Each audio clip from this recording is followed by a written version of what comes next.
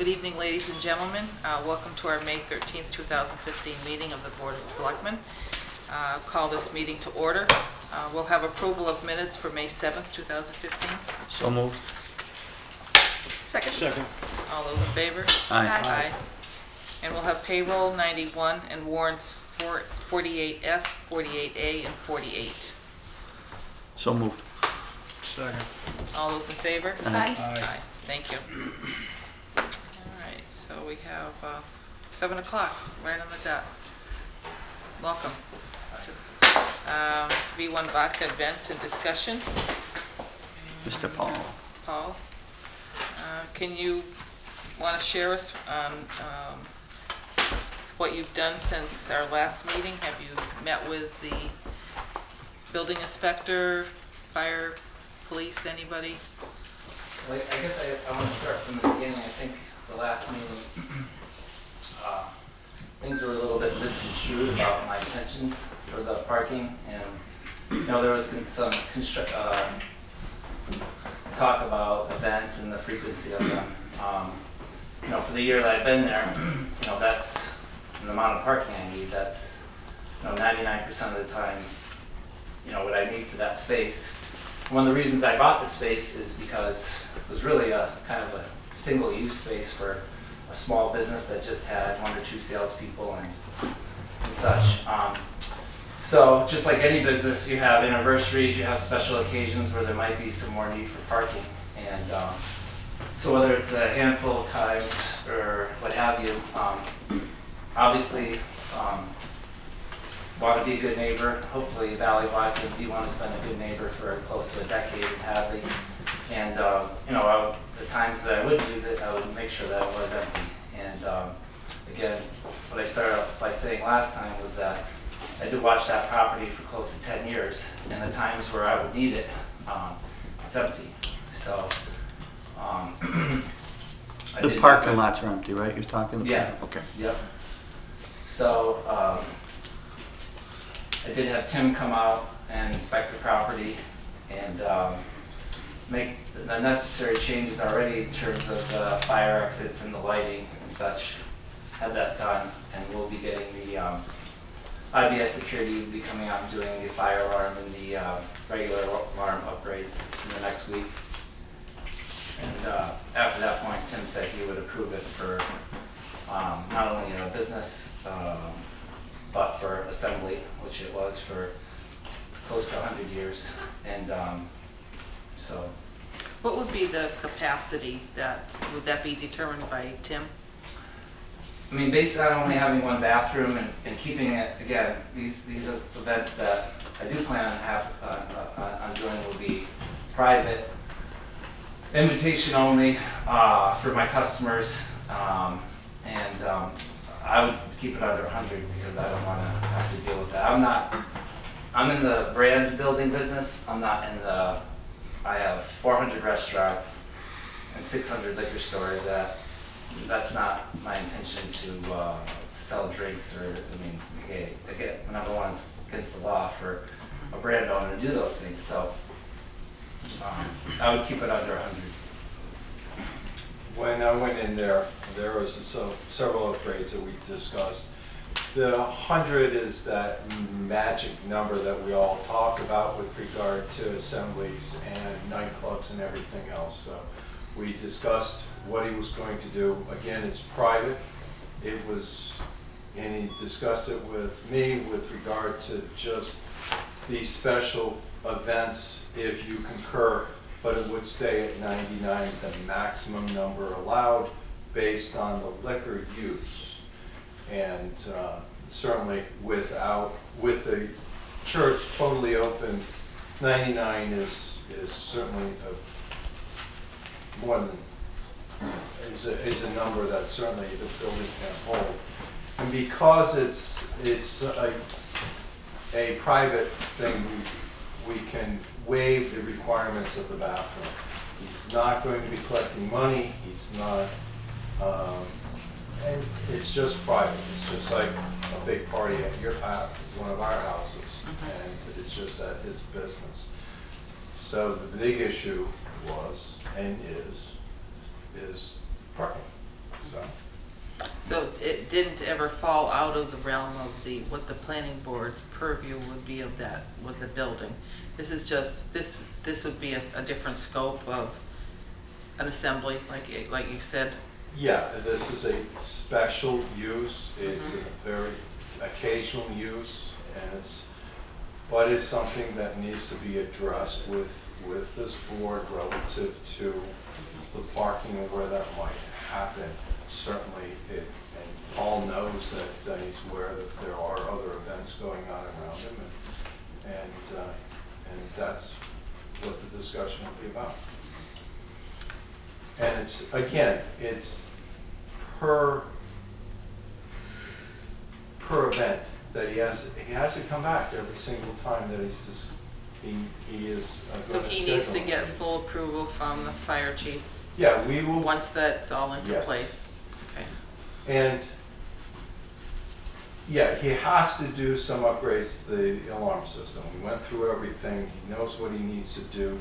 He has to have that in fact, IBS has been talking to the fire chief, and everything on the That's gonna checklist happen. is what they. I think Madam Chair is more concerned about making sure everybody's in the loop so that it doesn't interfere with other events that are going to be going on. I think we found out about a Girl Scout one, which is a bit of a conflict regard to one of the dates that you had presented before. And again, I'm just trying to get a feel for how many times we can anticipate this to happen in a year. Yeah, I mean, a handful would be the max. What's that? What is that number? 5. 5 a year? Yeah. Okay. But I would also bring up the fact that what it was used for over 90 years, I estimate there's over 150 times a year that parking lot was used by something else other than town use, which, you know, long before my years here, unfortunately. I wish I was born here, but But Paul, wasn't it a school back then?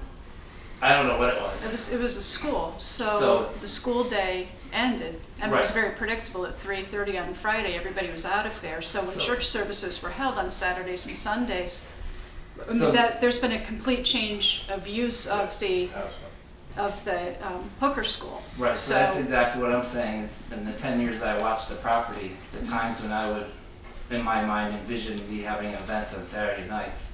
I'm working there many Saturday nights, it's a ghost town there.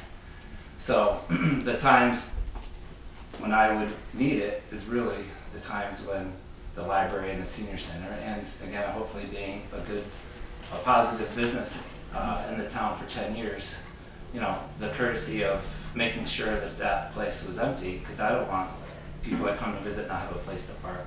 Right. So it just makes sense to make sure that,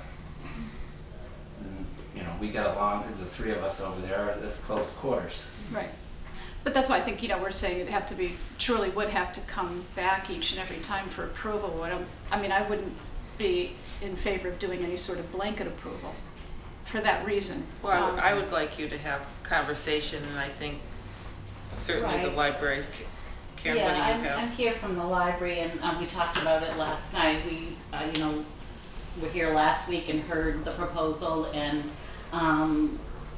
you know, we didn't know what had transpired between the select board and the easement and what had happened, you know, from a few months ago when this was all brought up before. And we just feel, again, it should be, we agree, maybe a case-by-case basis after that V1, if we check in with the affected entities, including the library, you know, maybe 2 weeks in advance so that it's on the calendar. You know, and that there's no conflicts. Because as we found out, we were talking about the Girl Scout event, which nobody in town would know about except for the Council of Aging. Susan, she should, you know, knew about it in Park and Rec. They got permission because of the field use. And there's some events from Park and Rec and Senior Center, and occasionally we have events, but usually our events are during our hours, which are very predictable. And set.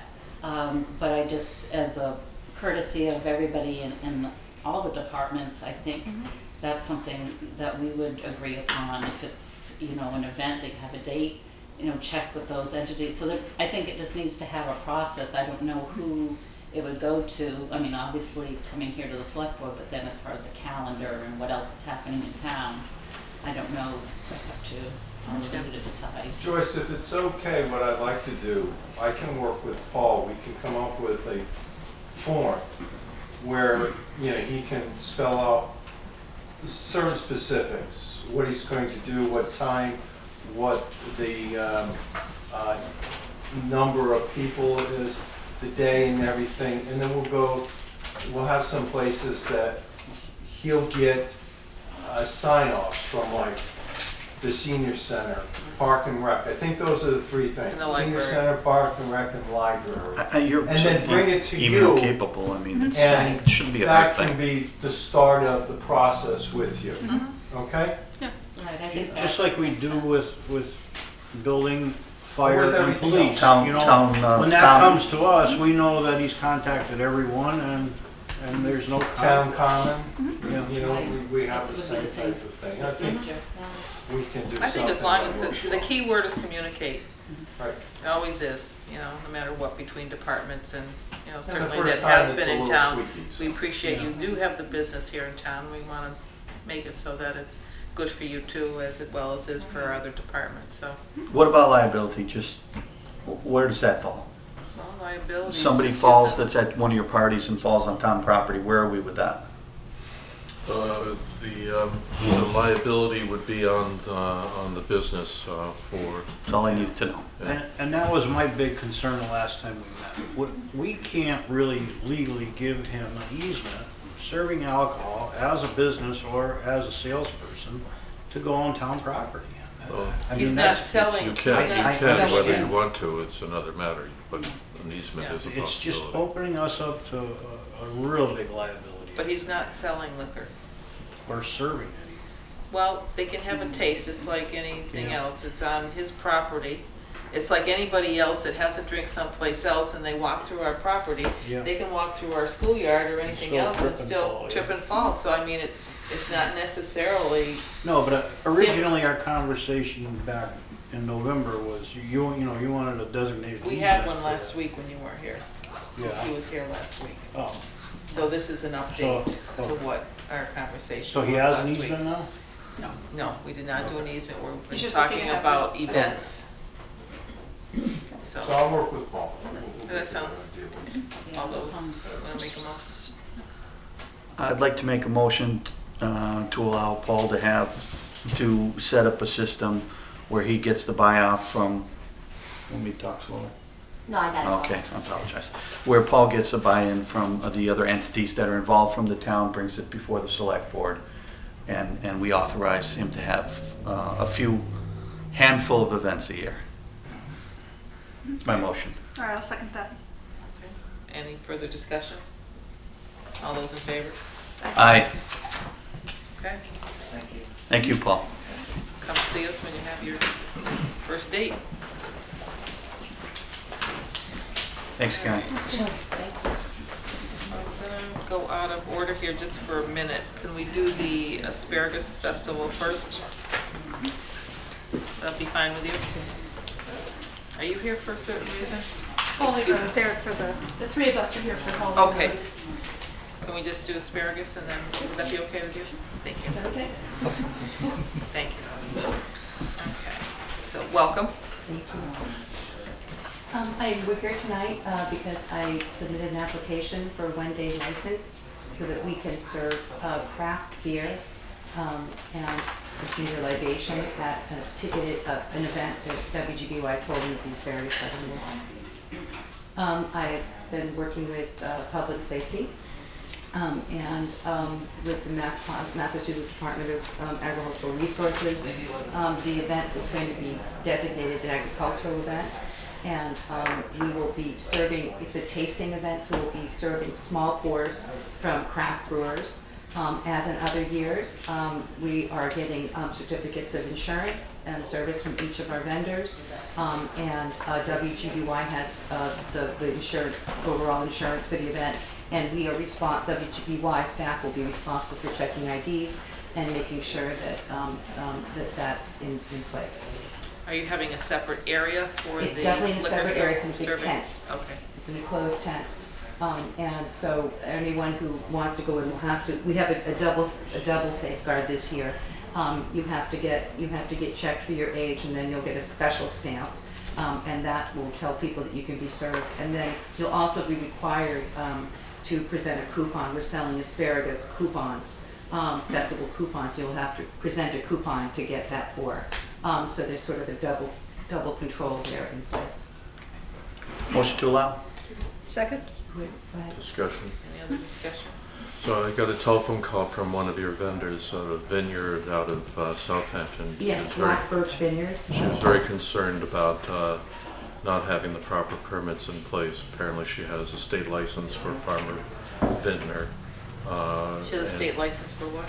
Farmer vintner, so she grows her own wine and serves it at, and sells it at farmers market. And she's got a booth there. She's going to be doing little taste samples, which I don't think falls under any of our licenses that we have locally, but I just wanted to bring that to your attention. Yes, David, I've been working with her, Mary Hamilton, and so that's why we went to the State Department of Agricultural, because the vineyard does fall within the farm designation, farm goods red designation, and of course, as we know, beer does not. So she's getting she's getting permission from the state. And so I had asked her, do you want me to put you in the same tent so that you fall within our license? So we'll certainly discuss those two Okay, if options. you could work with her to make sure that's Yeah. going to work out. But there's no additional license that I'm aware of that we have that she would need to procure. My understanding is, and correct me if I'm wrong, my understanding is if she is designated as a farm produce, then she has, and the event itself is designated by the Commonwealth as an agricultural event, an official agricultural event, then she can sell at the market, at the farmer's market. So we've taken that step to have it designated an agricultural event. And this is right to farm community, so I don't think that there'd be any interference. Shocking, it would be, yeah. Any Motion further? second on the floor? Any, Wait, I did want to tell you, as far as the general use of the common is concerned, when I first came before you earlier this year, I intimated that we were going to do all of the activities on the south side of the common. Since that point, we've moved the luncheon back over to where it was last year, where the dinner was, so that event is still taking place on the north side. I just want to mention it, 'cause that was a change from the original. so now we're going to use both sides of the common? Yes, but I've met with the police department, and we're taking extra steps to make sure that we help control traffic, and we're actually paying to make sure there's enough staff there to make sure people cross safely as well. Okay, so are you going to have police on duty? Yes, we have police on duty. Okay. Yes, And that's all been set with? that's all been set up, and we actually have a logistics meeting tomorrow morning with the fire chief and police chief, and I don't know, are you coming too? Yes, so to go over those logistics and make sure that we've got the plan buttoned up. So thank you. Okay, all in favor? Aye. Would you like to do a plug for when and where? Well, the festival is Saturday, June 6th on the Hadley Common, and I hope you'll all come out and join us. This year, as well as a market and food and music, we'll have more asparagus-themed activities, including games that are designed for children to celebrate the heritage and history of agriculture in Hadley. So thank you, and come out and think about joining the luncheon. The information is available at wgby.org. Thank you. And the hours? 10 to 5. 10 to 5. Okay. Thank you very much. Thank you all.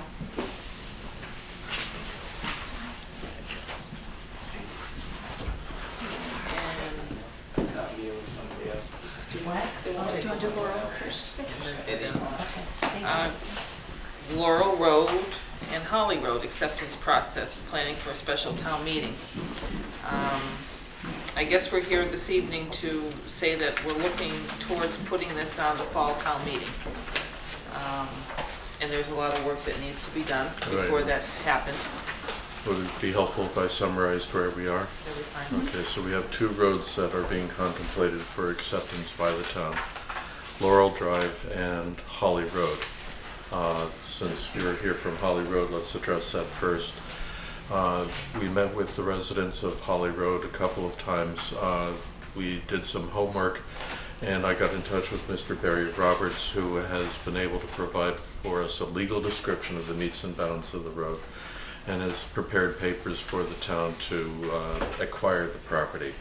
Now, when we say acquire the property, there are two levels of meaning there. There's physically owning the level, and then physically owning the property, and then there's use of the property as a public way. Those are two separate legal processes, just to make things a little complicated, but we can handle all of this as we go along. I have the select board scheduled on your June 3rd meeting to take a formal vote of your intention to lay out Holly Road as a public way. From there, a letter gets sent to the planning board, and the planning board will have 45 days to comment on it. We'll see what the nature of the comments, after which the select board will hold a hearing, probably at the site with notice. So we're talking about a process that will normally take 2 months to unfold. So by the end of July, we should have this pretty much in place for a town meeting vote. We are being asked to accept a road that has not been improved, or normal practices to accept roads only after they've been brought up to the condition that were in place at the time of the road's creation. Mr. Klomowski and I were talking about different funding mechanisms by which we could accept the road first, and then using grant money or some other kind of funding strategy, bring the road up to speed. Do we still have in our, are we still town land, a building lot there? There is a 4.4 acre lot which currently houses a sewer pump station. That lot could be divided, and I am informed that one of those lots could be sold. Whether it meets all the zoning regulations for frontage, wetlands concerns, I can't tell you at this point. Is that going to be able to be available for town meeting at the time also? We could make it happen. Would we need to authorize a survey and all of that? Yes, and we'd have to go through what's called the A&R process, approval not required with the planning board. We'd have to physically legally split the parcel into 2 halves.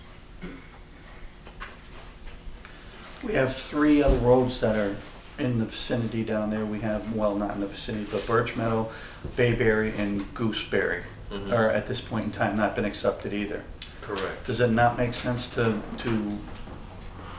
include these and get this off our desk once and for all?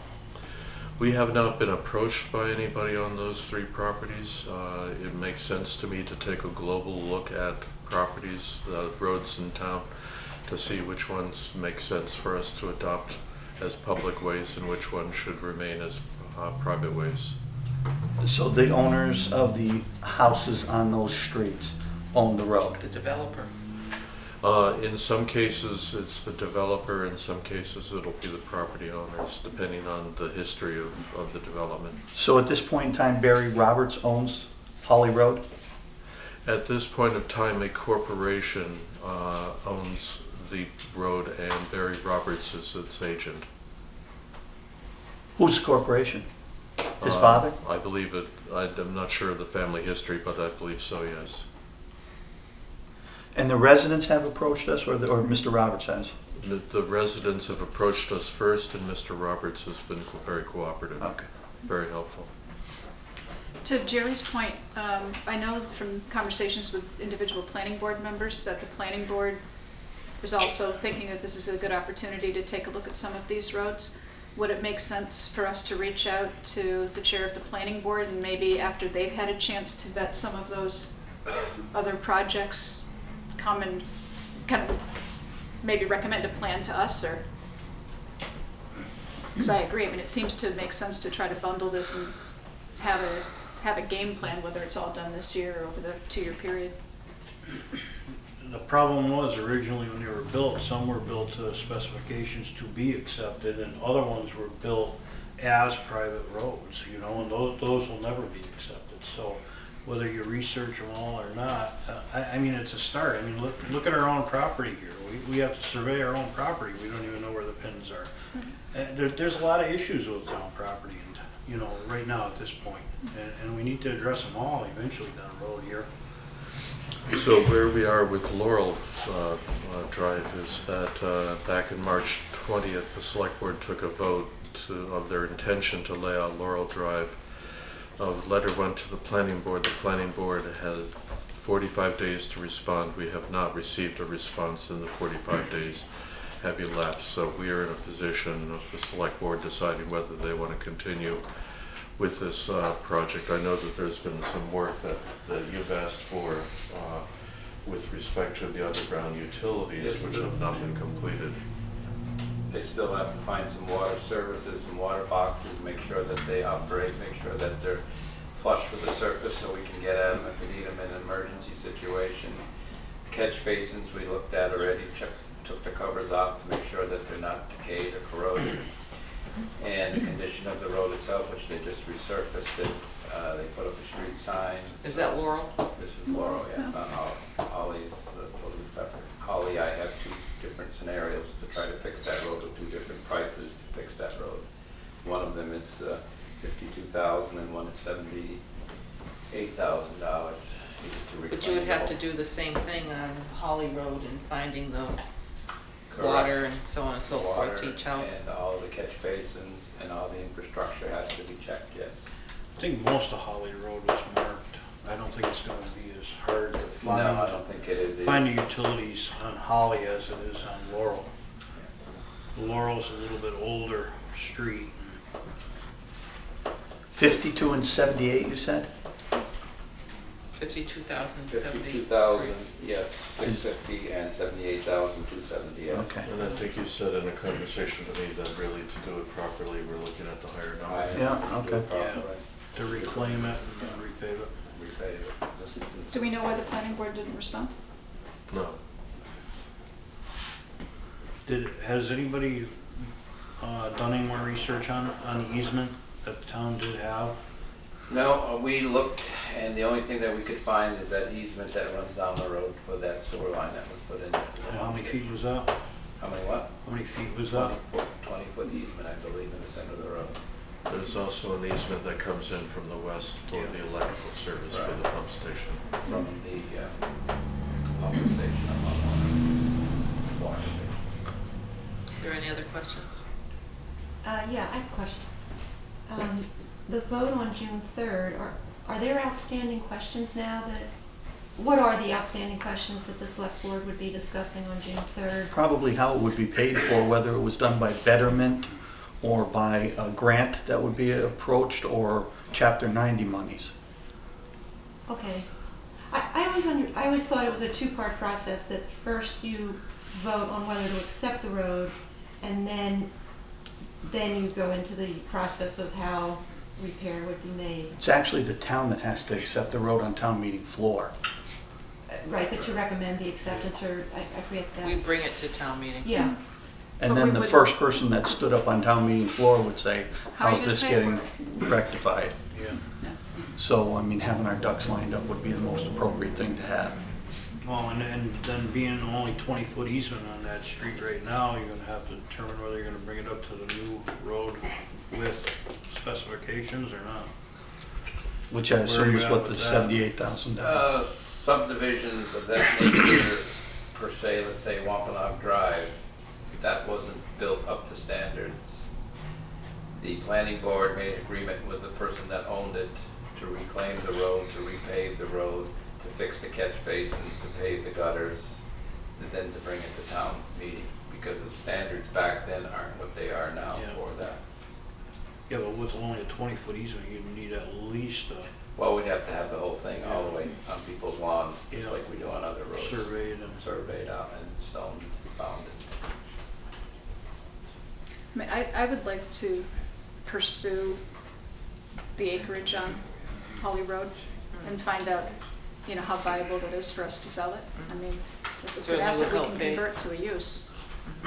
It's awful hard to get that mowed, isn't it? Yes, it is. It's kind of a Soaking wet down there. wet area. There's a ditch that runs through it down there. Actually, David, you were with me. I bet you the neighbors could attest to that. Yeah, that's what. Yeah. But that doesn't mean it's not buildable. It's just, could be problematic, but Even if it wasn't buildable, it doesn't mean it's not sellable. If the neighbor that owns the property next to it may be interested. all you need is a willing buyer. So, yeah. All right, so so we'll put that on the agenda. So we're off. So you want to just leave those two roads on, or you want to continue looking into the other? I think for right now, until the other people have approached us, that, Leave those two on for now, and that's it? I'd like to stay in touch with the planning board on that, though. Yeah. I I couldn't think we agree should more. do it in concert with them. yeah. Well, if they would respond on this one, that would be Helpful. helpful, and then we could know where to go on the others. So on June 3rd, you'll be taking a vote of your intention to lay out Holly Road. That'll trigger the correspondence to the planning board. For Laurel Drive, since we have not heard from the planning board, we can then take the next step, which is to hold a public hearing on Laurel Drive. So, Could we send a letter to the chairman and ask if they could resolve that at their next meeting? yes, but as a legal issue, you are now free to act without the recommendation. Okay. If you wish to have the recommendation, that's entirely appropriate, but, I do. I do. Yeah, yeah, absolutely. all right. Yeah. Okay. Excuse me, again, just to clarify, because I'm not quite getting this yet. You can vote on June 3rd your intention to move this process forward, even if the funding isn't totally nailed down at that point, correct? Is that correct? Yeah. Yeah, we could take a vote, yeah. Okay, and so that's the vote that would be taken, it's just your intention to move forward with it. But the Yeah. more information that we have and the We- more we the just- plan is gelled, the more likely we are to be confident in our vote. Yeah, okay. We really didn't have enough information the last couple of meetings we had. You know, you were in requesting, and we had more questions than answers at the time. Yeah, So now that we're doing a little bit more research on it, and getting a few more facts together, Yeah. it's coming a little bit closer for us to make a decision on what we're gonna do with it. great, okay, thank you. All right. Okay. June 3rd. So if you have any questions, feel free to reach out to me. I'll be happy to meet with you and talk about this, but we're off to the races. Good, and the legal, it sounds like the legal part with Mr. Roberts is kind of, has fallen into place. That's a very good piece of the puzzle to have in the picture at this point. Okay, all set. And we'll move on to, we have a building committee tonight that would like to, Is there anything else about Laurel? I don't need to, is there anything else about Laurel we need to discuss now? you know, I don't think so, other than I've given to the chair the proposed countdown schedule for the special town meeting. I have you scheduled to open the warrant on July 1st with a closure date towards the end of August and a town meeting for October 22nd. I saw them both listed. I didn't know if there was anything else needed to be discussed. Thank you. So okay, all set. Mike, did you want? On Laurel Drive, of course, there's still the outstanding issues about the water services, finding them. The planning board asked me to submit a letter to them, you know, recommending that from the DPW that this be accepted by the town of Hadley. I have not done that letter. I have it, but I have not submitted it because we do not still have a complete set of plans, record plans. Randy was out there looking for water services, looking for boundaries. There's still a few mystery There's ones. Someone's checking out now, Yes. so. So that may not be ready by June 3rd? They've been working pretty hard to find all that, to bring it up to snuff. I would say they probably will have it by then, because they've been working on, since early spring, on a lot of these projects to get them completed, so that they can put it on their record plan, so that we can have it, so that when we need it in the middle of the night to find where the service is, we know where to go. Did the planning board have any conversation with you regarding Holly Road? The only conversation was is that they need a letter from the DPW stating that they, yes, approve this road to be accepted. So they may be waiting on that letter. Right, It may be our answer. right, and I can't submit it until I get the set of record plans. Okay. Thank you. Building committee. Thank you for giving us the time to come in and speak to you. I did send out an email this afternoon. I apologize, I don't have everybody's email, and I don't know who actually was able to see it. The only thing that we wanted to bring up tonight was the metal roof issue, and if we, or your board,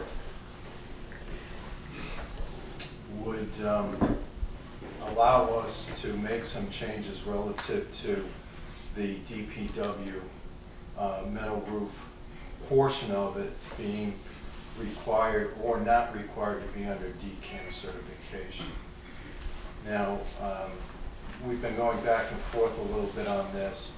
DCAM is a requirement on any project that's over $100,000.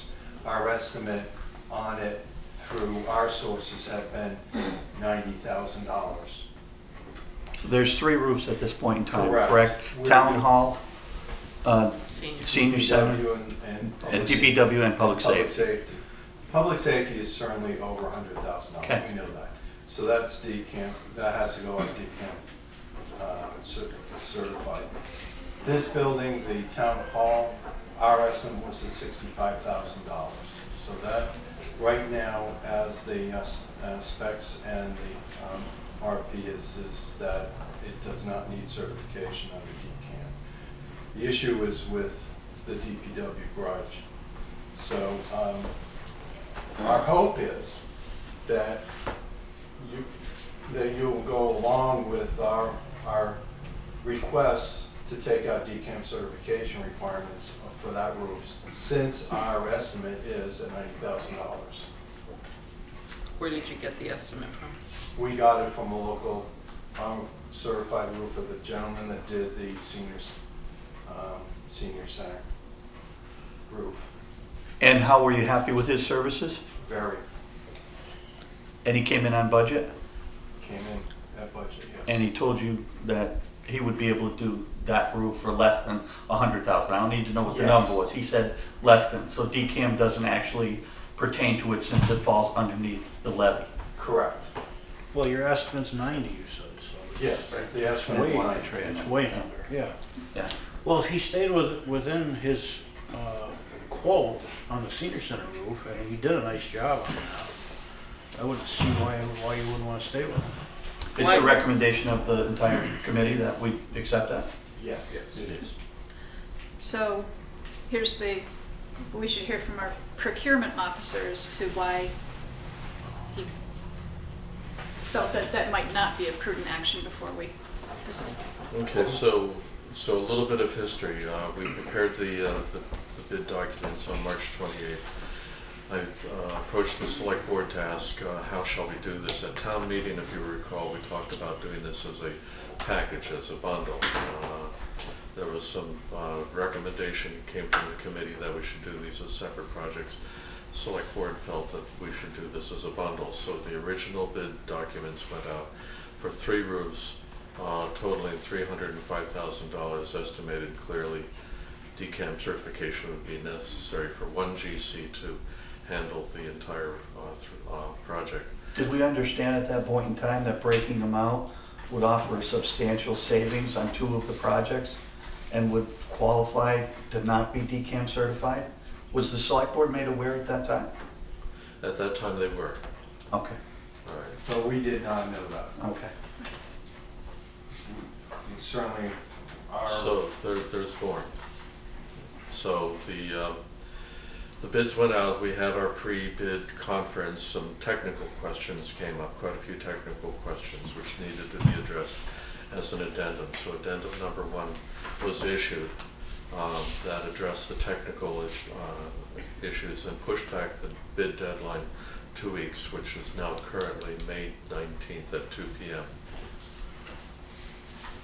The committee approached the select board again, or the chair of the select board, and it was decided that a menu approach would be a more favorable way of dealing with this. So a general contractor could bid on 1, 2, or 3 roofs.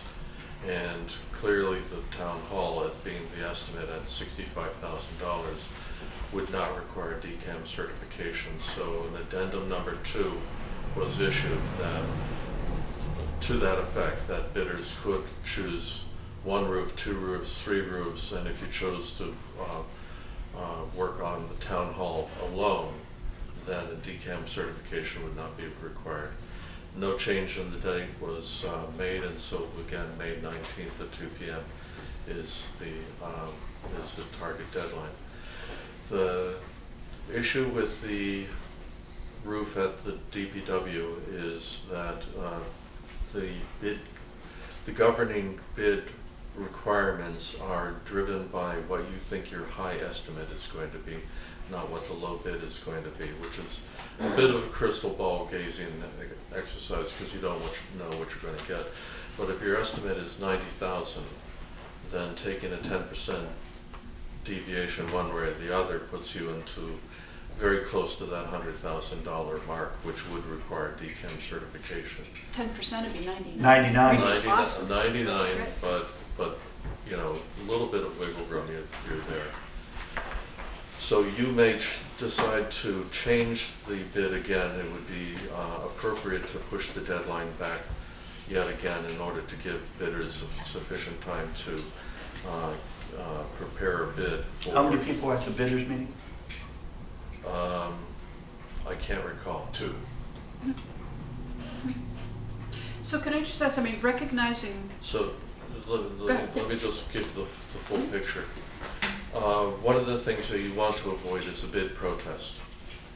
So if you've designated something as not requiring DCAM certification, and yet it really did, if all your bids came in high, or if even some of your bidders came in high, and felt that there was some sort of unfair practice, then you might have a bid protest, which you will then have to resolve. can I ask? So I'm done.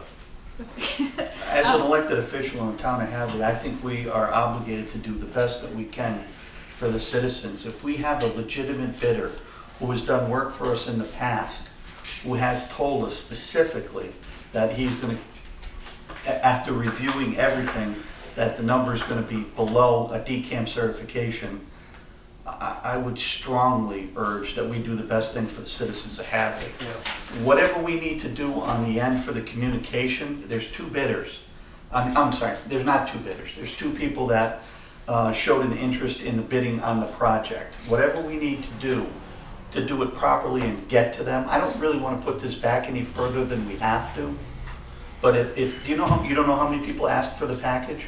We do have that information there. But I mean, it's not, How many tell me are- it's not 40. It's not 40. Okay, so it's not a monumental task that we're asking to have done here, correct? Can I ask my question? Oh, I was almost done with mine, but if you want to interrupt, that'd be Well, fine. it does, because you interrupted me. You took it away from me. I'm taking it back. Yes, ma'am. So the question I was going to ask previously when David was finished is just making sure we have all the facts in front of us, recognizing that the DCAM process was created for a reason, right? It was. So, and that there was a change and they came with this $100,000 threshold. I'm sure it was to ensure that there were no shenanigans, so to speak, going on in local municipalities or any governing body with skid greasing, so to speak. And that, we have this $100,000 rule in front of us.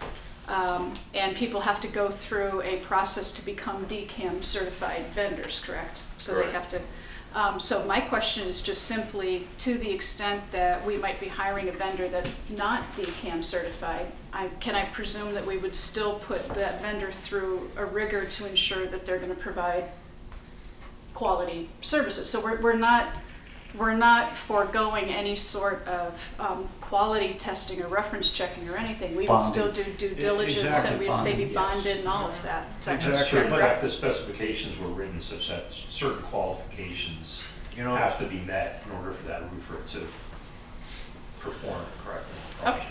Just again, I think it's an important thing to make clear that we're not looking to forego any sort of safety or soundness. So I'm throwing it back to you, Jerry. Sorry.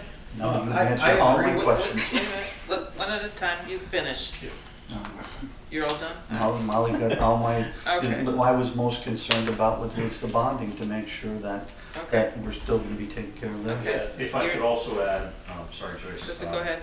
That generally, roofing is more almost a commodity. I mean, honestly, the roofing prices are gonna be very close. A 10% swing one way or the other, in my experience, is a little unique. I think we'll see them tighter than that. So to set a limit at 10% above a bid that we think. Certainly you've seen enough with the buildings that you've done. Exactly. I mean, It wasn't like yeah. the asbestos abatement where we waited 2 years now, and the price of the process has just gone up that much, you know? It's, the roof, like you said, is more of a maintenance issue, not a, Well, the roofing A prices special. go based on the price of steel. I mean, there's trends in the marketplace that do affect the prices generally, but I don't think we're gonna see that much of a swing from this bid that we have as a base to a 10% plus from that. Gary? One example is we just did the flat roof at the senior center. The difference between the lowest bid and the next one was $500.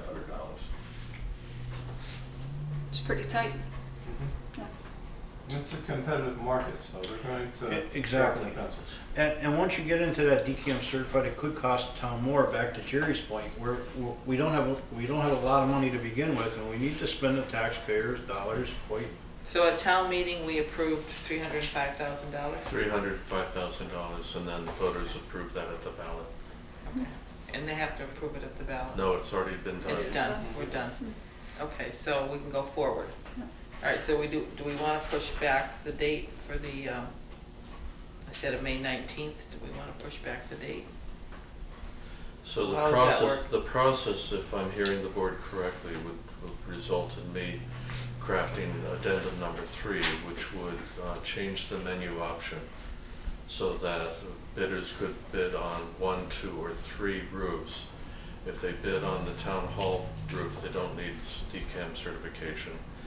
If they choose to bid on only the... How about it generically, it just says if you're under $100,000. If your bid is under $100,000, then it doesn't have to be DCAM certified bidder. Let me talk this out so that there aren't any hurt feelings at the end of the day. Okay? Okay. So if people choose to do 2 roofs, that's DCAM. There's no combination here that keeps you under 100,000. Public safety. So if you do town hall, that's 65. If you do the DPW, that's 90. You're at 155. So you would have to be DCAM. No, I would set them up as 3 individual projects. 3 individual bids. All right. So what we need to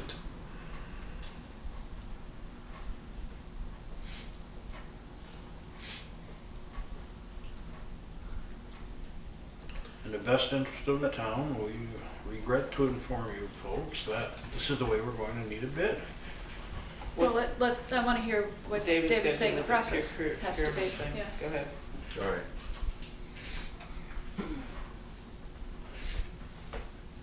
I think the cleanest way to do this would be to cancel the bid, rebid it, 3 projects separately.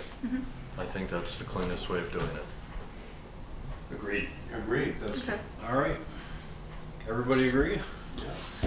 I can't see See us not getting into trouble.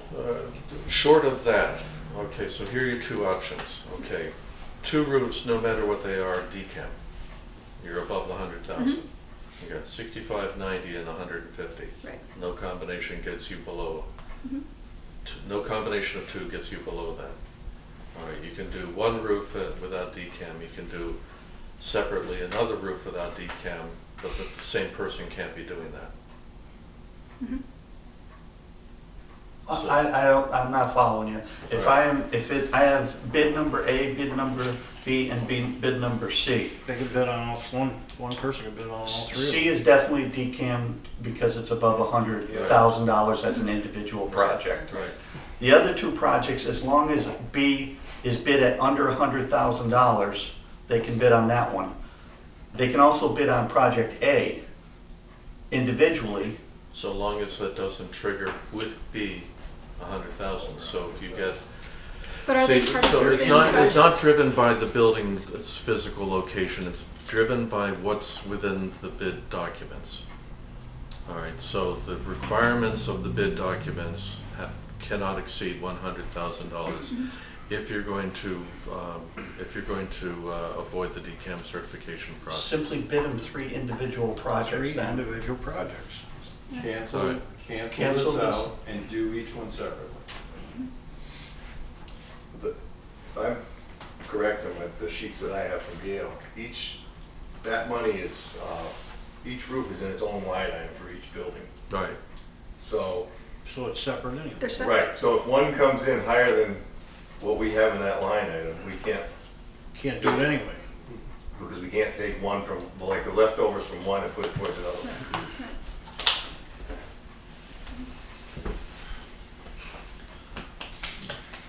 It's my recommendation to cancel the bid, restart. Well, I'd like to make a motion then to accept David's recommendation that we cancel the bid and rebid these projects separately. Individually. And it's separate, yeah. Yeah.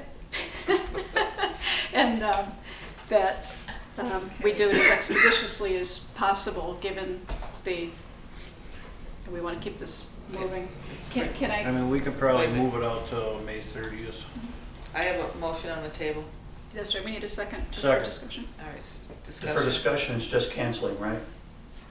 You're canceling the bid, we're gonna have to start over again. Okay, that's what the motion is on for. But, and to rebid separately as discussed, as Yeah. expeditiously No, as she possible. added that in. Yeah. It's all together. I'll second that motion. So if one person bids on 2 of the roofs, that makes it DCAM No. certifiable, no? No, They're separate they're contracts. separate Separate. contracts. Even if it's the same person that gets the The bid? same person can bid on all 4 projects. If a garage door guy was to bid on garage doors in Springfield and they had 10 different stations, if they bid them out individually, is the way I'm looking at it. Okay. Motion on the table, any further discussion? All those in favor? Aye. Aye. Can I just ask a question before these guys leave? The RFI, the whole RFP, RFI, where do we stand with that right now? The RFI is due back on May 18th. May 18th? Yeah, Okay. so And next then- Monday. Then what happens with it at that point? I present the results to the select board. So at the meeting on the 20th, we'd be, I think there's a strategy session, so the 3rd of June. We could do informational too, maybe. Sure, Yeah. I'll give I it to mean, you however you want it. Yeah. would it be your Let the preference for building- us to see that sooner rather than later? The RFI? Whenever we can get it. Yeah, as soon as possible. So if we can add that to the 20th meeting then? Sure. You guys okay with that? Yeah. Yeah. Sure. Okay. Okay. We do also want to just update you on the consultant selection process. You may have heard last week, we did interview the final candidates for the consultant, architectural engineering consultant. Thank you, Mr. Devine, for filling in for Mr. Westgate. Yeah, That worked out very well, seamlessly. Thank you. Much appreciated. So we do have a unanimous selection for that candidate and are currently checking the references for them. So we have yet to hear back from everybody. I've checked 3 of the 4 references for the rubber one, and they've all been excellent. Getting very close, so the next step would be for us to make a formal recommendation to you as the select board. Sure. We could do that at your next board meeting. June 3rd. The 20th is we're doing like a retreat type of thing and trying to catch up on some things that we need to. I think that's important enough to put on there. It's only gonna take a minute. We don't have to interview them.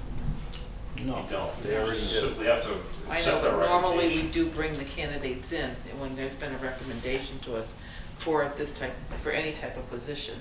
Well, So, I mean, that's, the normal process that we usually have. They've already But I thought we interviewed. talked, Yeah. I know, but we've done that for every other position. yeah, but I'm just thinking, Not didn't, saying that we will, but. yeah, I remember there was some discussion on that and didn't, because I remember Guilford talking about that and I thought that what we agreed to was that we would kind of get to this point in the process and then we would decide whether or not it was necessary, because in the past we haven't Okay. really had this type of committee. Mhm. the way it was kind of written up, I believe, and David, because we this one person did send in a figure with it, and we declined to open that. We were gonna pick the number one choice, number two, and number three, and then it was up to you guys to negotiate a price with, you know, number one. If that didn't work, then that was the way I understood it. So we were gonna have to have some type of interview with Right, these but- people. And that's discussing price, so you have to decide on what your members would sit down with them and What's in the budget for this? work that out. I'm sorry, 50? did we even request a price of, what was it, hourly rates? We did not. We No, so, Yeah, I thought you were just I thought it was just recommending. I thought it was just hourly rates because it was a as-needed basis. it is. Right. I mean, if And we have a depending on project. what we it could- is, it could be a different rate. That's what we were discussing at one time there. I mean, if you have to give them a call for one thing, it might be, you know, an hourly rate, or if you had a small project, then I'm sure they would probably give you a price, or you could tell them a price that you want to stay within for that project. Generally, it'd be the billable rates for the classifications. Right. So, project manager, engineer, architect. So then possibly you could bring us the names next week on the 20th, and then we would make that decision on the board how to proceed with those names. So we do it that way. Sounds good. Okay. Thank you. Thank you. Thanks for your time. Appreciate it. Thank you for Happy yours. Happy Memorial Day. Well, that's next week. We'll see you before that. I'm jumping. You can join us for the parade, building committee. Yeah, you're official. We'll make it slower, right? Somebody's gotta watch it. You gotta float your cars and get in the car. So if everybody's in it, nobody's watching. All right, so let's do 3 first. Acting DPW Director, vote on appointment of Mr. Klomoski. Why, what's the status of the search committee? Well, we're gonna do that after we appoint Mike. Why? Why are we wasting time? We've been after this for 2 We're months going- now. No, We're we're just going shifting it in to order. tonight. Just sit tight for a minute. I'm taking things in a different order. She's just taking it a different way. I'm taking it so that we appoint Mr. Klomoski first, since he's been That we vote. gracious enough That to we vote. do vote, yeah. So is there a Okay. motion on the table, or? Let me just say where we are. We have an agreement that we showed you the outline of just prior to the town meeting. We had it reviewed by council. Council made just a very small change. We've reviewed it with Mr. Klomoski. He's agreeable to it.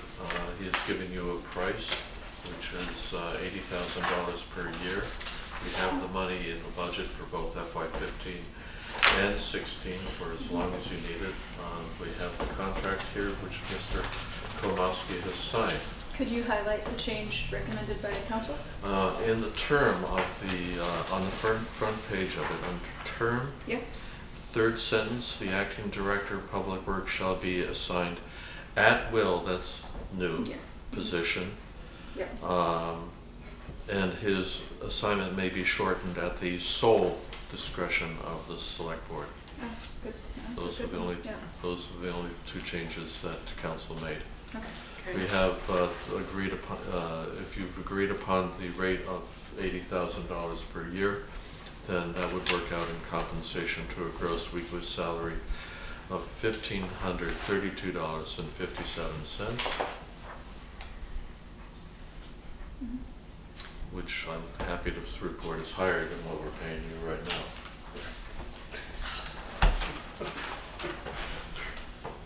I'd like to make a motion that the select board enter into an employment agreement with Mike Klomoski. The agreement is presented and modified by town council for the position of acting DPW director, effective immediately. I'd like to second that. Any further discussion? Yeah, so that's a $7,000 raise Yes. on top of the roughly $500,000 we spent in the last 5 years? Is that correct for the past DPW director? We didn't spend $500,000. I think you better look at his salary. Well, this is now. Well, So $7,000 more for acting you've got DPW. applicants you've got enough of people to put a committee together. We We're are gonna get to putting that a next. committee together in just a moment. We are I'm now having an stating some acting, facts, we that's all. we are having an acting DPW director right now. Motion is on the table And it's seconded. and it's seconded. Is there any further discussion besides the money? All those in favor? Aye. Aye. Abstain. Welcome. Thank you, Mike. Hey, welcome aboard. How many years? 30, how many? 7? 40. 40? I'm 45 in the hospital, I got to be. 45. I didn't even know you were 45 years old. Thank you, you're very kind this evening. All right, so then we'll now go back to number 2, DPW Director Search Committee. And we will be putting together the committee, which will be a person from each department at the DPW. That will be highway, water, and sewer. And we have an outside consultant that has been brought to us by Mr. Mooring. We also add a community member, 2 select board members, and it'll be a total of 7 people working on the committee. So for the DPW, we have Gary Berg, part of the highway department, Isaac Golding as the sewer department, and Bruce Merriam for the water department. We have Mike Warble of Long Meadow that will serve as a consultant type of person. He is a DPW person for Long Meadow. And then we have Molly and Guilford that are, I think or Jerry, right? Jerry's Yeah. doing. Molly and Jerry will be on the committee. And so now we have the task of selecting a town person. We have in the running Harry Barstow. We have Sharon Gifford, but she does not live here in town. We have William Denlinko, and we have Teresa Wong Neihart, and we also have John Michkowski that had submitted his letter before, but it's not in the package tonight. Where's the, do you have a consultant? I don't have anything. It's not in the, it's what Guilford told me yesterday. He mentioned it at the last meeting too. He Okay. mentioned it at the last Yeah. meeting that he would have a name for us, so that is the name, Okay. Mike Warble. Yeah, I just didn't see it in there. Yes. He confirmed that yesterday at, when we were doing negotiations. So, those are the people that we have that are available. We need to choose one. So if anybody would like to make a motion I or make a have a motion discussion. for, I'd like to make a motion for Harry Barstow and Mrs. Neihart. I think we only have We have one one. opening. Yeah. We could do a alternate. Alternate? As Oh, we did, okay. as we have done on other Yeah. committees. Yeah. For the clarity of the record, should that motion come from you? Perhaps somebody not on the DPW? Yeah, Oh, just saying. excellent, excellent Just idea. I would like to make a motion. Oh, yeah, that's You're on the right. committee, too. Good On the catch. committee. Thank you. You're on the I committee, extended that's why she last can't time. make the I motion. Yes, you forgot did. this time. Yes. You're on the search committee. I'll recuse myself as the chair for tonight, and I will make the motion to ask Harry Barstow to serve on the DPW committee with Teresa Neihart as the alternate. You're gonna need a second, aren't you? I already tried it, I Yeah. can't. I will second that. Any discussion?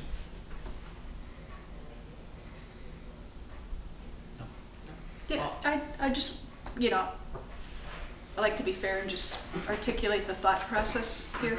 I mean, we have excellent candidates. We have, and we also have people who've been extremely participative in town. You know, Willie and Johnny, honestly, they do an awful lot already. Johnny clearly has a tremendous amount of experience in the DPW, but, you know, he's currently on the planning board and pretty engaged. And I don't believe that Hank has done anything of recent. And the alternate, I like the fact that she's a civil engineer, because that's, I think, going to be a big topic. The engineering aspects of the position are going to be talked about a lot, and it would be nice to have somebody who's learned and familiar with that. Yeah. Okay. So I just wanted to articulate that. Thank you. Motion is on the table. All those in favor? Aye. Aye. Abstain. I remember. Thank you. Could we send letters to those that did offer themselves? Thank you. Okay. Number 6, debt exclusion ballot date, follow-up from annual town meeting. So we're passing over 5 because They're not here They're this not here, evening. right. They're not coming They're this unable to evening. join us, they've contacted us directly, right? Right. Correctly? Yes. So number 6, so we had town meeting. It was a success. We finished in 2 hours and 20 minutes. And came down to that we have some debt exclusion votes that will need to be done. And the time frame on that, David, is, So we have a motion prepared for you that I have the wrong date here, did I? you do, you got January 6th. That's why I get always Okay. confused. So It'll be that- June that'll be- 23rd. Yeah, that'll be June 23rd. I don't want to go back to January. Thank you Yeah. anyway. June 23rd, polling hours of 12 noon to 8 p.m. And place on the ballot the following question: shall the town of Hadley be allowed to exempt from the provisions of Proposition 2.5, so-called, the amounts required to pay for the bond issued in order to purchase a school bus for the school department? Yes, no. Shall the town of Hadley be allowed to exempt from the provisions of Proposition 2.5, so-called, the amounts required to pay for the bond issued in order to purchase a cruiser for the police department? Yes, no. Should we not have numbers in there? You can't have numbers in it. The form of the question is dictated by the Department of Revenue. we can provide that information as often as possible in advance of it. I think we've done that with other. Right, but Right. but not in the official ballot. You can't put the numbers in. Is there a motion? The numbers happen to be 65,000 for the school bus and 42,000 for the police cruiser. June 23rd, okay. I'll make a motion that we is the motion to accept. So moved. Okay. I will second that. What, and for discussion, if I could ask for the second number again, please? 65 was for the And vote. 42. You can get an absentee ballot for a special. Yes, you may. Okay. I believe you may. Yeah, I'm not sure. All those in favor? Aye. Aye. Thank you to all that joined us at town meeting this year. 144. 44.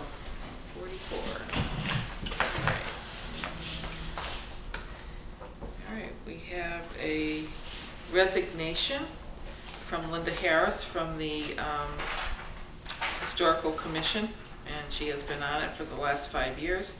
We'd like to take this time to thank her for her service and wish her well.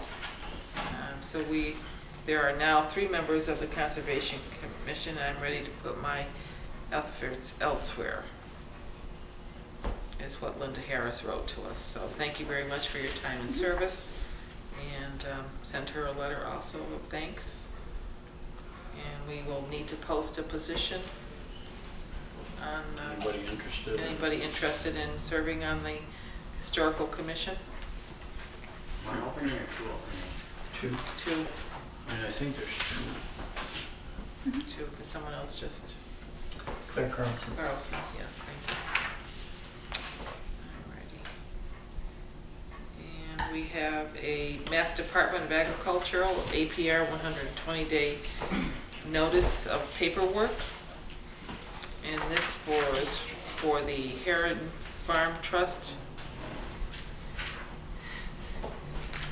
So there are three general properties, clusters of properties. The first one is for the Heron Trust, and the next two are for the Kulikowski family.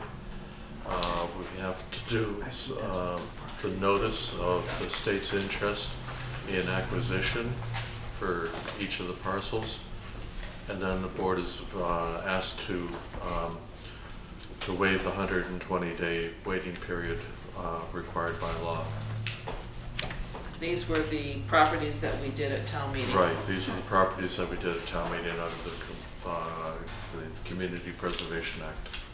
Okay, Chester Kulikowski's property and the Heron property. So all those in favor of signing this, or making a motion, I guess, first. I would be in favor of signing those. I would like to, so move. I'll second. Okay, all those in favor? Aye. Thank you.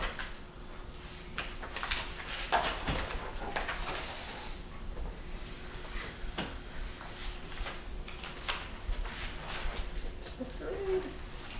Is it convenient and easy to give the locations for those? Or not really?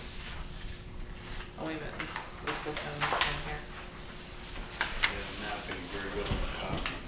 No, I'm not sure where Kulikowski's property is.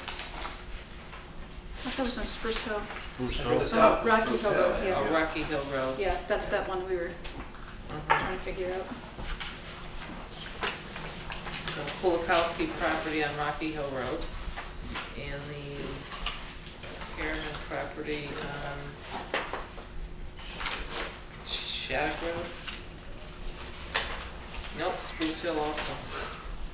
Well, that's But Spruce. there's the part that says you have to read it, you have to read that, the sticky note that says you have to read. Oh, read. You have to Oh. read those. Oh, okay. Let's read. In compliance with the GLC 7C, Section 37, the Commonwealth acting by and through its Department of Agriculture Resources, the department hereby gives notice that it purposes to acquire an agricultural preservation restriction on the real property identified herein for the purpose of protecting in perpetuity its superior and productive agricultural resources by preventing their conversion to other use. The application received by the MDAR indicates that the property is owned by a estate of Chester F. Kulikowski and consists of parcel located at Spruce Hill Road. As approximately represented on the attached map, the APR may encompass all parts of the area shown. The current use of the property is primarily for vegetable production. Following the recording of the APR, the use of the subject property is limited to agricultural use as more particularly set forth in the APR document, the general laws, Chapter 184, Section 31, and the regulations of the Department 330 CMR 22 at sec. Okay. You're supposed to read it for each one. Okay, which one? Okay, So that would be for the other Kulikowski property, and that would be for the Heron Okay, Trust. we can get it that way. All right, I think All right, we're good. good. We can do it that way. all right. Yeah, that worked good. So I don't need to do No, we Kulikowski just twice. need the three. Great, so this one here.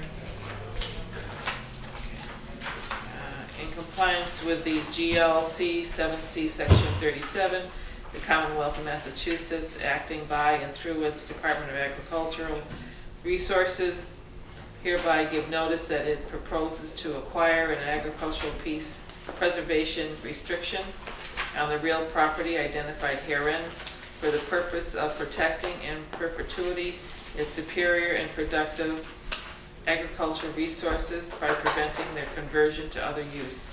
The application received by MDAR indicates that the property is owned by the Heron Nominee Trust and consists of parcel located at Lawrence Plain Road, as approximately represented on the attached map.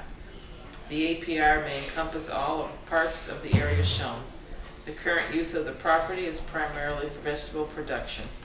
And following the recording of the APR, the use of subject property is limited to agricultural use as more particularly set forth in the APR document, the general laws, Chapter 184, Section 31, and the regulations of the department. Any other Kulikowski ones, Rocky Hill and Huntington? Yes.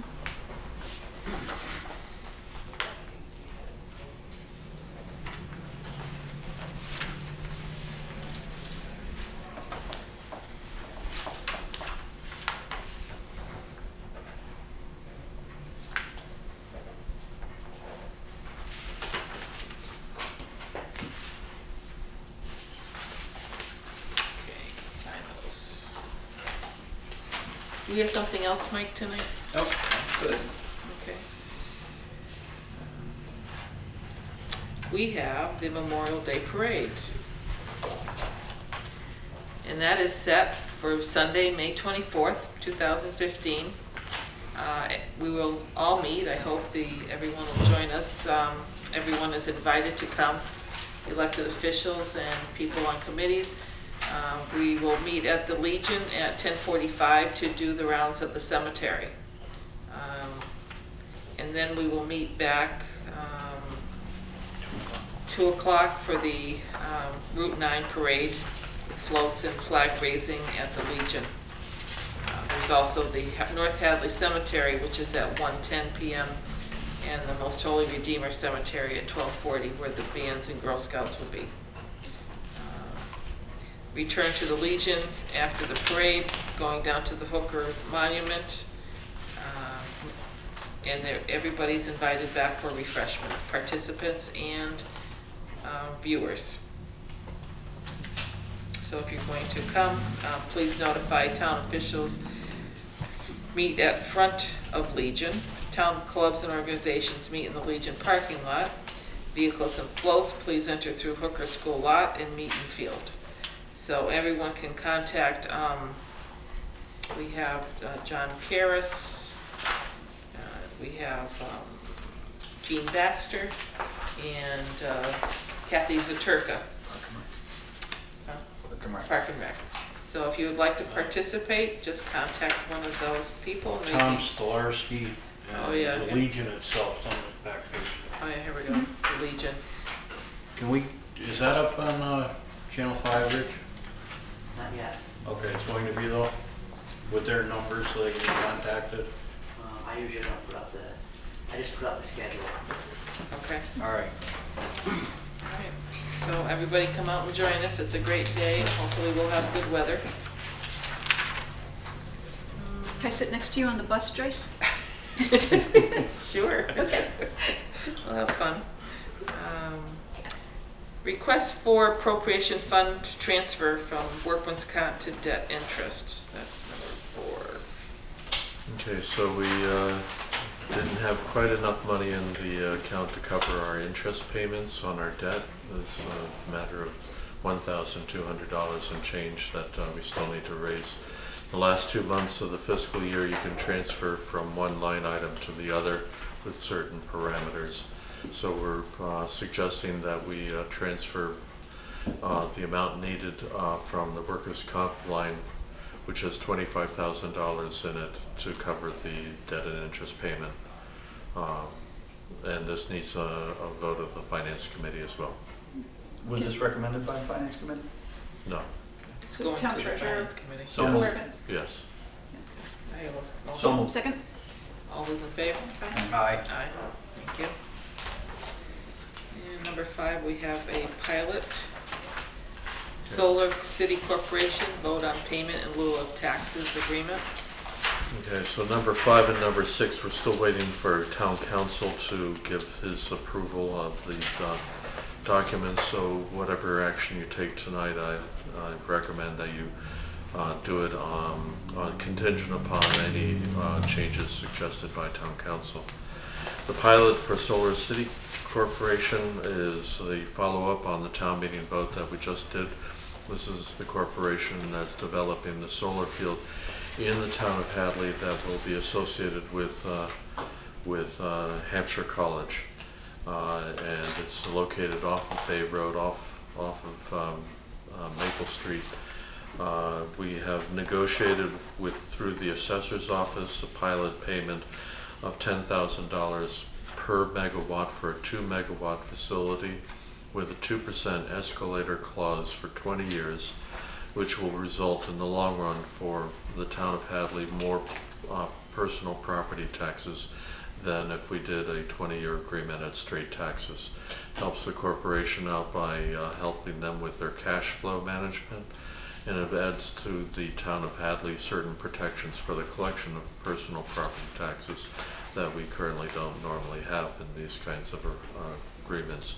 The land itself will be taxed separately as real estate, so we'll be receiving 2 payments from this deal. The money for the pilot will show up as new growth, so the new growth figure that we have in our budget estimates for FY16 includes the $20,000 payment from Solar City. This, in addition to town meeting vote and select board vote, this also needs approval from the Department of Revenue, which would be the next step. And this is similar to the other This 2 or 3 we got right now? This will be our 4th one, and they're all cookie cutters at this point. That was my question too. Okay. Any questions or anything? Do we need to take a vote? Yes, you need to take a vote, subject to any. Legal changes. Is it just on 5 or 6, or are they separate? Well, we talk about them separately. Okay. I'll make a motion to approve the agreement as presented, subject to legal review. Second. Any further discussion? All those in favor? Aye. Aye. Okay. And number 6, net metering credit agreement.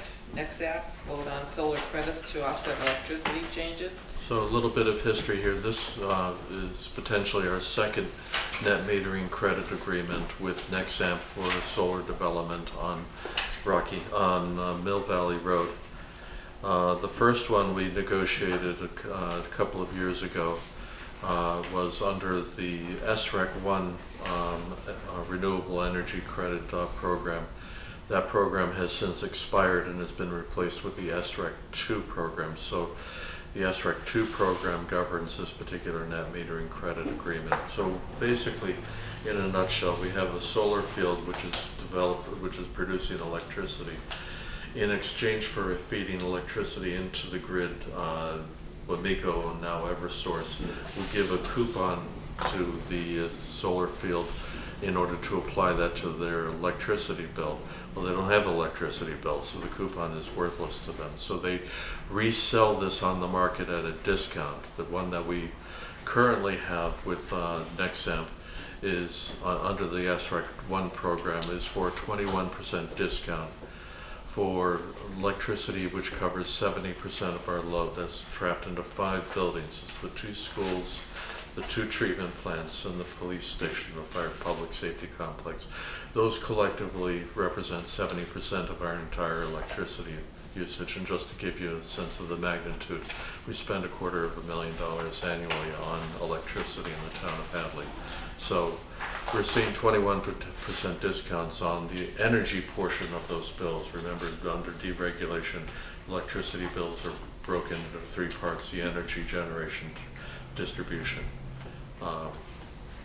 transmission, distribution, generation.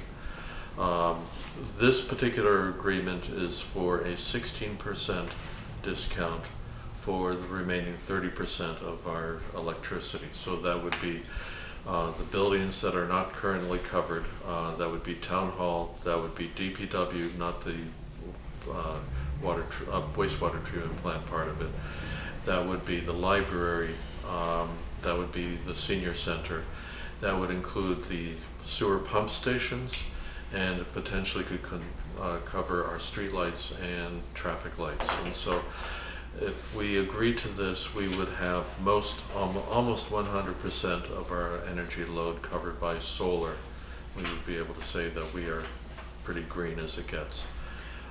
Is there a cap on it or no? In a cap? Yeah. There is no upper cap, but there is a ceiling cap. So if the electricity prices for some reason in the market were to drop, and that ceiling would be about 6 cents per kilowatt hour. Just to give you some perspective, we're paying 11.63 cents per kilowatt hour under a fixed price contract, which is far below market rate. So we would be guaranteed at least a credit off of 6 cents per kilowatt hour, so that we would not be in a negative credit situation if the prices dropped, which nobody foresees them doing. Certainly not to that level. I don't think we're ever going to see 6 cents per kilowatt hour ever again. But I know it was questionable when we were going through that Hampshire County bid with that portion of it. So there would be protections built in so that you would have a floor, not necessarily a ceiling. So 30% of our load would translate into $93,000 annually of costs, and we would be receiving a portion of that. 85% of that would be subject to the 16% discount. So it's about over $12,000 per year. About $12,000 per year over a 20-year period. But it actually grows during that 20-year period based on their estimate of... Based upon inflation estimate of 3% for Webersource electricity rates. So I would say the $300,000 figure that they're given there, I would look at that as an upper range. And ballparking it, I would say we would save the town of Hadley about $100,000 to $300,000 over a 20-year period. Is there any reason not to, that you can see? Only if we see some major change in two things. Either the energy world, if we thought that if the energy world was going to change dramatically with some sort of new technology coming in that would suddenly make electricity obsolete. I just don't see anything like that happening. But we live in a fast-paced world.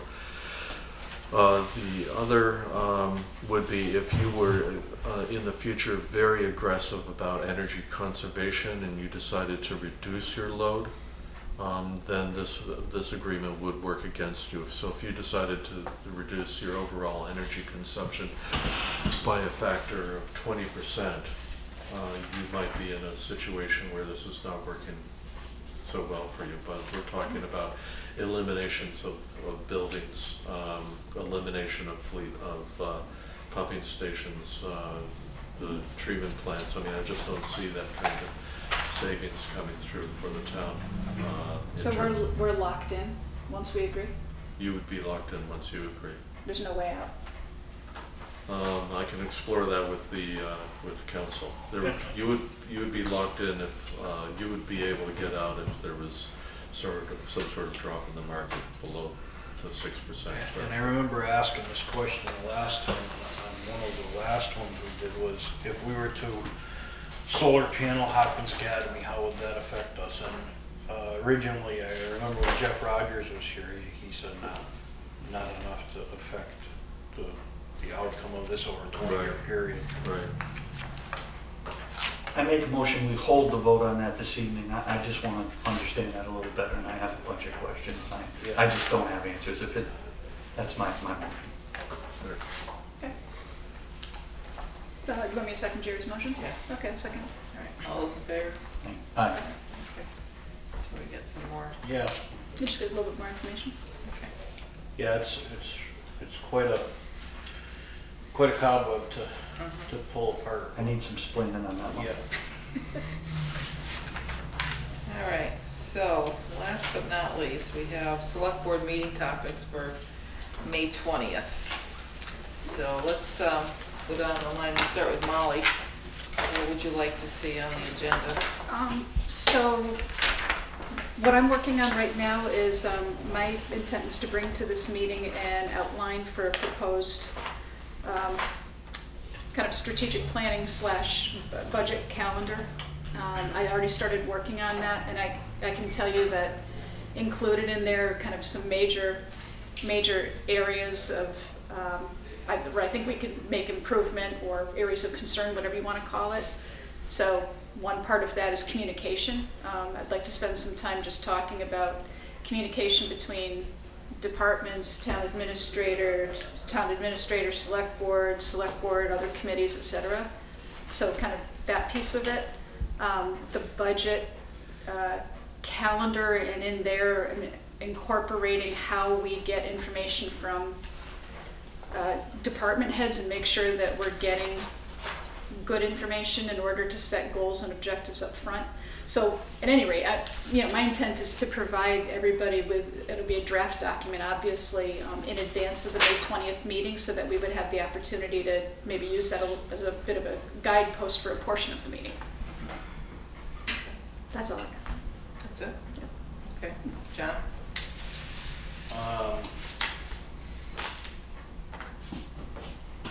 Are we gonna be able to get these bids out, David, for the roofs by the end of the month? No?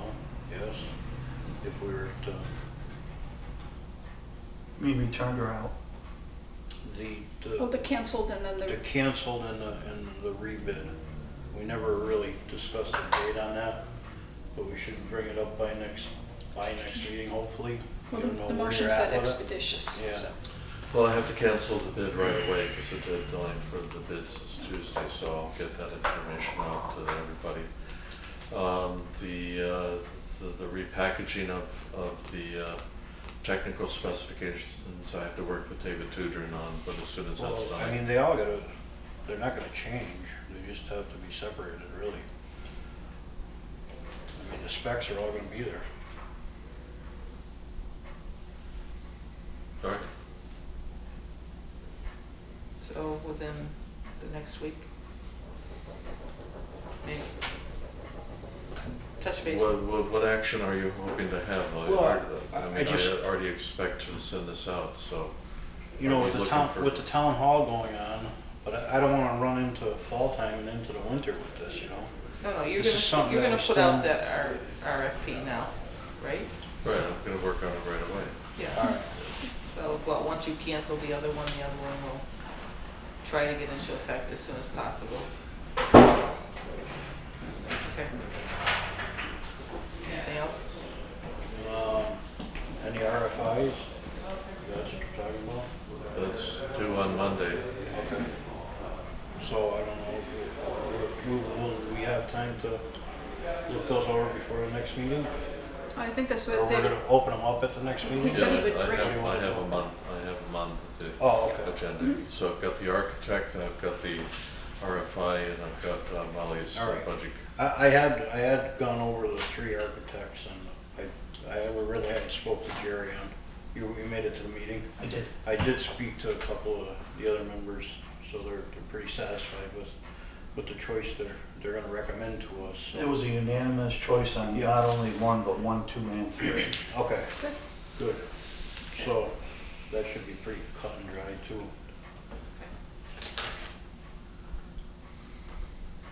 What would you like? I would like to echo Molly's concerns, and I'm glad she's working on it, because I think we need to do a better job with the budget. We got, how many phone calls do we get from angry people this year about numbers being changed or budgets not being right? And I'm almost to the point where I'm thinking we should change our date for town meeting, because it's just too difficult to not have any feedback or enough feedback from the state so that we can bring a legitimate budget before everybody. I mean, at this point in time, we've gone to town meeting, we've made budget concerns based on our original cherry sheet, but we really have no idea where that's coming in.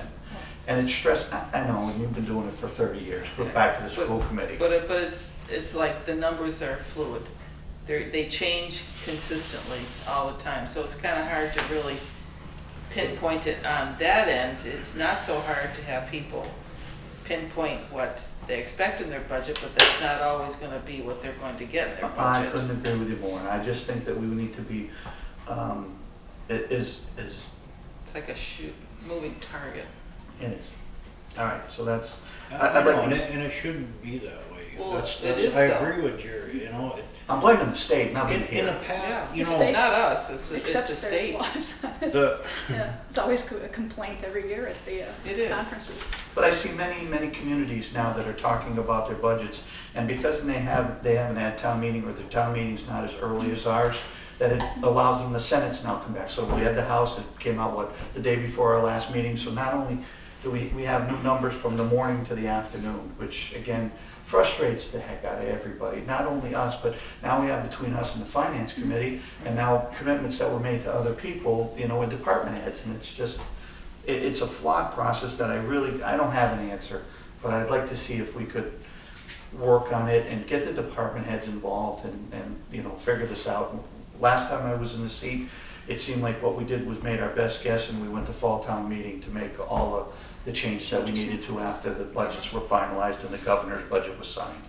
So I mean, I don't know how to do that or how to be better communicative with that, but I think we need to work on that, hence Molly's. So I completely agree with you on that. I'd like to see the assignments of the liaisons, please. Just That's what we're doing. you know, that would be a help.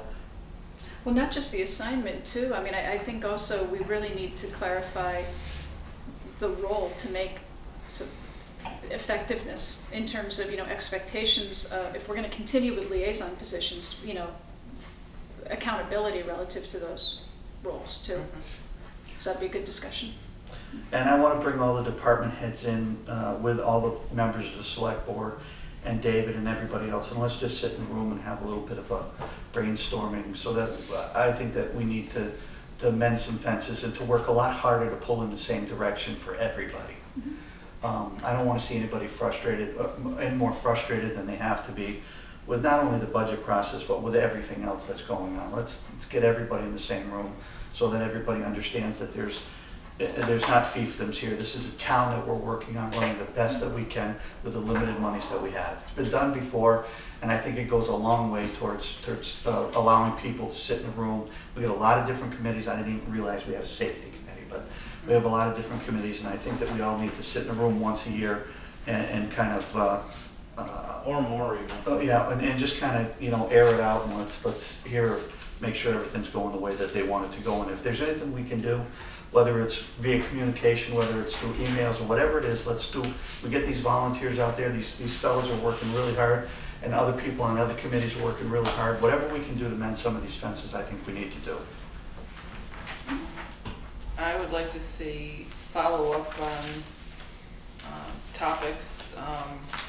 I know where we stand, but we haven't really gone any further with the sale of the North Hadley Hall. We're still at a standstill with that from last year's town meeting, so I would like to see some resolution to that and move that forward even quicker. I'm going to be I have a meeting on the 26th for the personnel policy, see if we can wrap that up. So that'll be coming back after that, so that would be something we could talk about.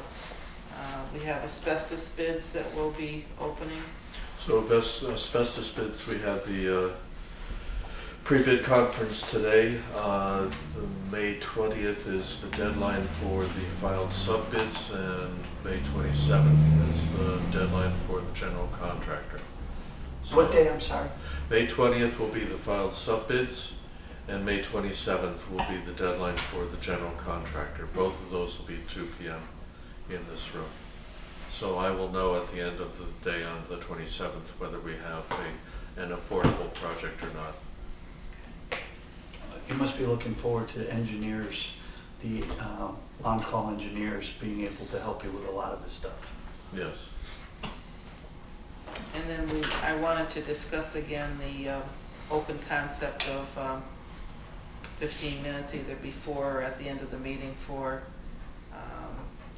Public comment? Citizen comments. Public, yeah, good.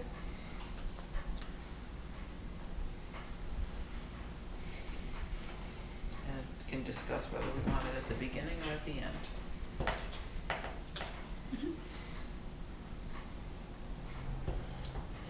Anything else? There should be plenty for that. I think it's going to be chock full. Motion to adjourn? All right. Is there any other news? Anybody have No. anything else tonight? Okay. Parade we talked about. Okay. Asparagus Festival we talked about. It was Asparagus Day on the Hill, from what I understand, from our state representative. So he, I believe, may have been in the vicinity of Plainville Farms and went off with some Hadley grass. 2 cases of it was distributed today. Capital. Bill. Yep, nice. So Motion, oh, I have for you the contract with Mr. Klimowski, and if I could get your signatures on the chapter 90, but you can take your vote I have a to motion, adjourn. is there a second to adjourn? Second. Second. All those in favor? Aye. Aye. Aye.